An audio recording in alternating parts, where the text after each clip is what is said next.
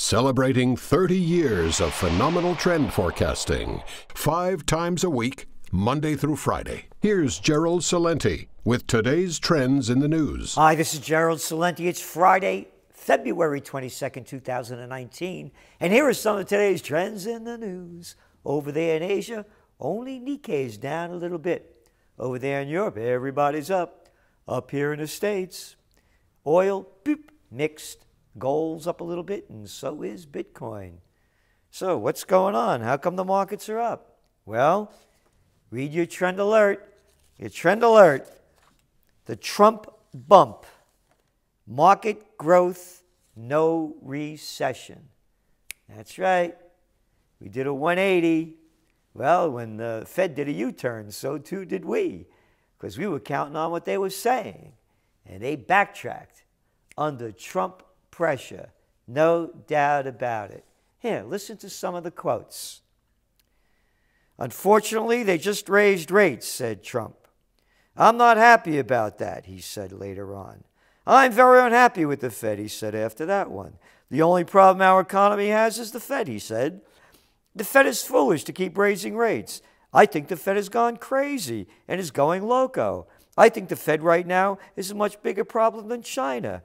I'm worried about the fact that they seem to like raising interest rates. To me, the Fed is the biggest risk, on and on and on.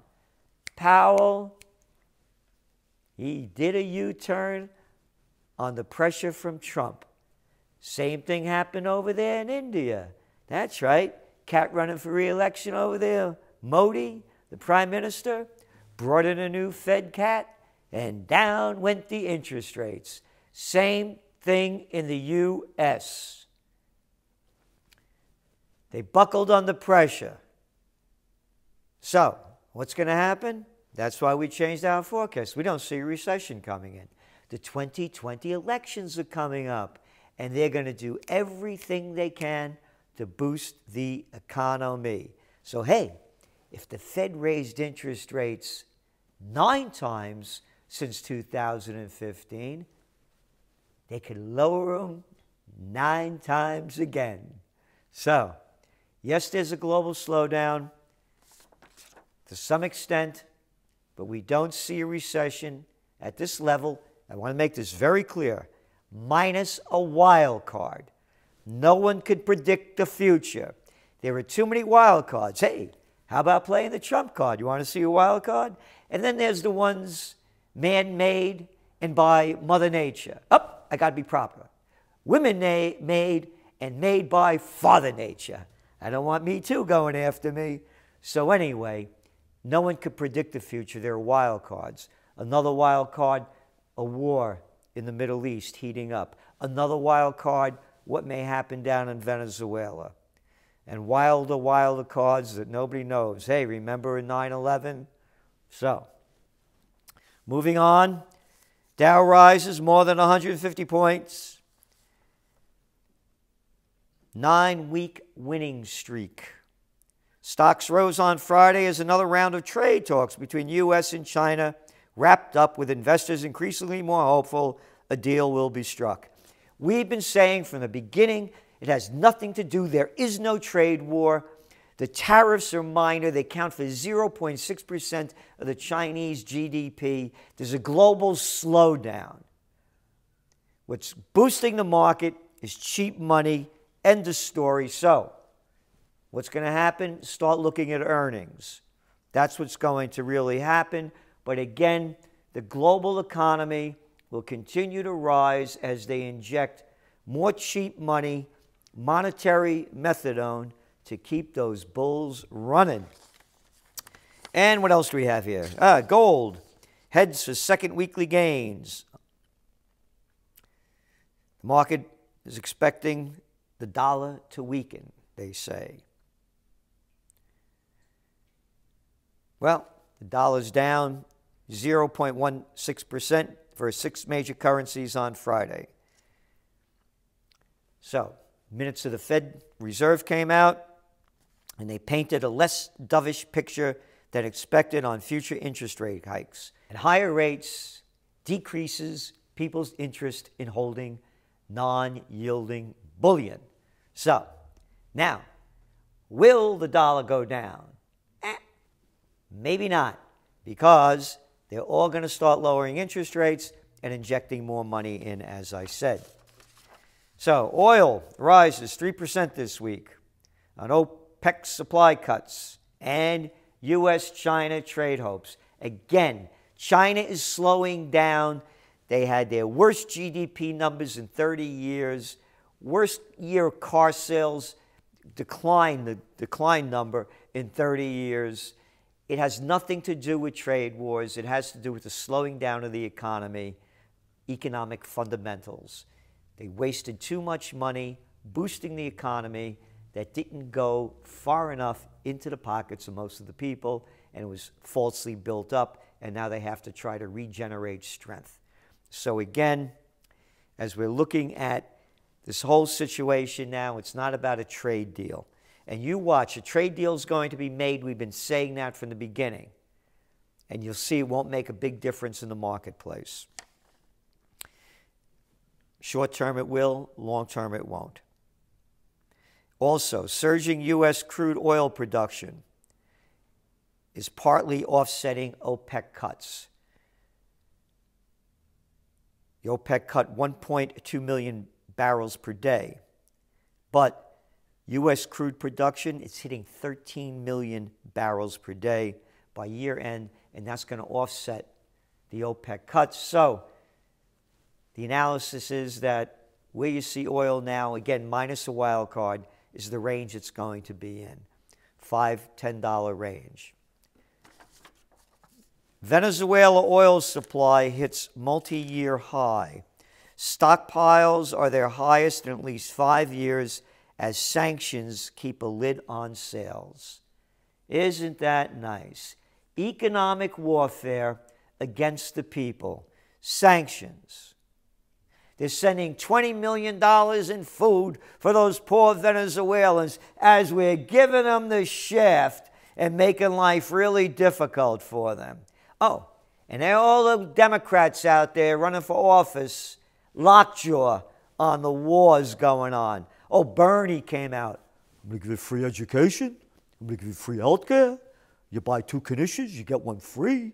What a bunch of... Oh, come on now. That ain't even bullshit. That's horse shit. It's Bernie shit. What a bunch of crap that guy throws out. You know what he's saying? Well, we shouldn't do anything with Venezuela, but they should have another election. Who the hell are you to tell me I should have another election? Oh, Bernie, the guy who's bringing those F-35s into the Burlington Air Force Airport. Oh, that Bernie. The Bernie that voted for the destruction of Iraq under the Clinton administration. That little lowlife Bernie. One little lie after another, that phony. Anyway, that's Venezuela. And what else do we have over here? Tax law helps boost bank profits to record. The tax overhaul signed into law in 2017 has proved a boon to banks. Isn't that great? More dough for the big banks. And we said it from the beginning, and now it's coming out. Again, you know that we were among the first to say it, that these tax cuts would only enrich the rich. The Tax Policy Center said it. 82% of the tax cuts benefited the 1%.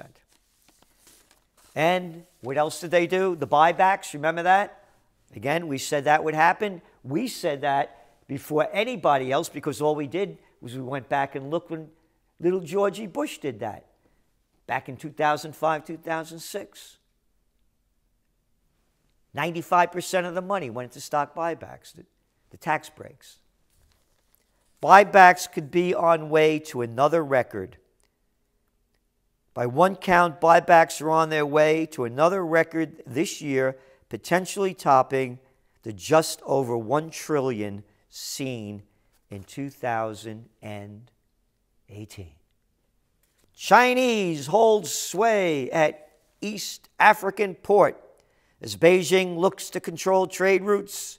State-owned operator moves in on Djibouti. State-owned operator. That's right. Hey, remember when we were taught to fight those commies? Vietnam War, Korean War, you can't trust those commies. State-owned. As I say, the business of China is business. The business of America is war. State-owned Chinese merchants and Costco shipping holdings have invested in European and African ports. And here's just some of the places: Greece, Belgium, Turkey, Spain, Morocco, France, Spain, Italy, Netherlands, Belgium, France, Egypt, Morocco. But the United States, we got 800 bases in about 70 countries. The business of China is business. The business of America is war. Trump eases off hardline deadline for China tariffs. Trump, softer rhetoric on Huawei, raises hopes of China trade accord. President opposed to blocking out 5G. 5G. Isn't that wonderful? Nobody talks about that. Yeah, 5G. Whew. Those radio frequency, radioactive waves, whew, they're going to fry a lot of people. But we've been writing about that, but not a lot of people are. Go back to your Trends Journal. The 5G gamble, another wireless advance, another risk to your health. But why talk about that? Existing home sales fell 1.2% in January. Again, we believe they're going to boost those sales up because you're going to start seeing interest rates fall. I've been saying that now for the better part of a year, that when the markets went down too much, they're going to lower interest rates, and that's what they're doing. I'm talking about real estate. West Coast real estate is now so expensive that married couples are moving in with multiple roommates. Isn't that nice? You think marriage is tough by itself? Bring in some roommates. It'll be great. All right, what else do we have here? With agreement on taxes, New Jersey moves closer to legal marijuana. What a bunch of crap. The criminals that criminalized it are now decriminalized it, and we want your cut. We want our cut. You got it? We'll tell you what to do with it. And by the way, you can't grow it. We're the jerks. We're the little lowlives that took God's plant and we put a tax on it. Yeah, I say cucumbers are next. $42 an ounce tax. What a bunch of... Warning, bullshit alert. There should be an outrage across the country. The lives, the millions of lives that have been ruined by these slimy, low-life politicians putting people in jail for getting high. And now we're making money on it. It's okay. And the tens of millions of people they ruined, and probably when you add up the families that have been destroyed over the decades, probably the hundreds of millions. And now these little criminals are decriminalizing. Where's the fight? You know, one of the things I said, but what can we do? We can't do anything. And people say, there's a story in here in the New York Times, the toilet paper of record, from an invisible girl to an outspoken climate crusader. This young girl from Sweden, Greta Thunberg, 16 years old. And here's a quote. It's sometimes annoying when people say, oh, you children, you young people are the hope. You will save the world, she said, after several grown-ups had told her just that. Quote, I think it would be helpful if you could help us just a little bit. I hear that bullshit all the time. And we're going to leave it to the young because we're a bunch of low-life, sloppy cowards that have cojones smaller than mothballs and we can't fight. We take bullshit from jerks. I have to be proper. Wankers. I could use a lot of other words. How could you look up to a Cuomo, a McConnell, a Pelosi, a Schumer, a Trump, an Obama, a Clinton, one jerk off after another, telling us what to do with our lives? Oh, the children will save us. What happened to statesmen? What happened to the elders? No fight in this country. We got the presidential reality show coming up. And what a freak show it is.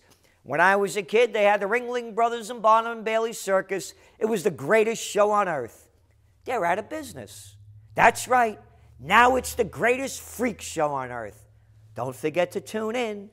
This is Gerald Salenti, and that's some of today's trends in the news.